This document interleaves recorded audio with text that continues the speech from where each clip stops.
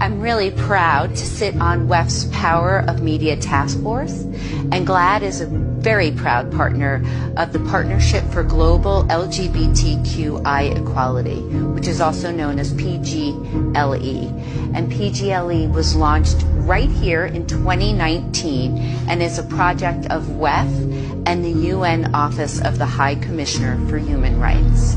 We work with the news, business, entertainment, faith leaders, sports, governments, and individual activists from around the globe to ensure and educate public people on LGBTQ issues and move policy forward.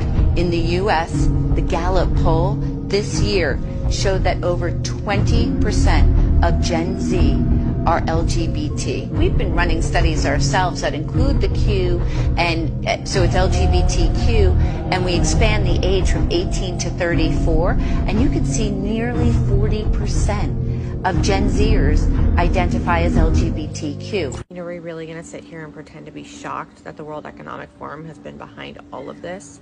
One of their biggest goals is to destroy the nuclear family, population control.